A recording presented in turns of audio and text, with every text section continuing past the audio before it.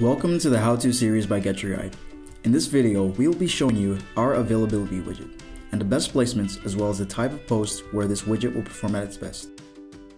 This type of widget is our best performing so far, with an average click-through rate of 5.2% and a conversion rate of above 2.7%. However, to achieve these numbers, you need to consider certain best practices that we will explain further in this video. But first, what is an availability widget? It's a widget that you can use to display the availability for a specific experience. Your reader will be able to select participants and language, and after clicking Booking Now, they'll be redirected to the activity page to continue on the booking process.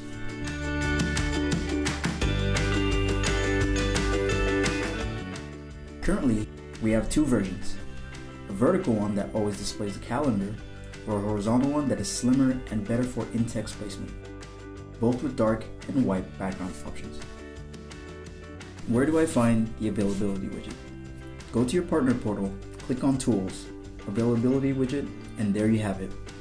In order to set up your widget, you can first search an experience using the search capabilities of the bar or locate a GetYourGuide experience URL that you can add.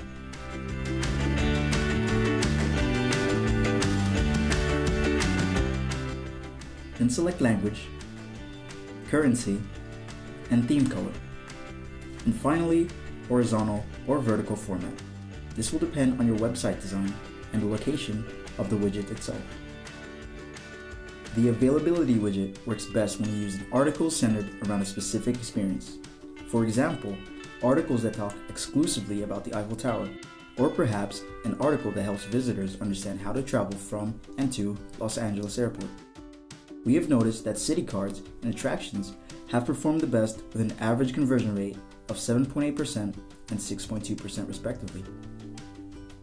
For inspirational or moralistical type articles, we recommend using an activity or city widget instead.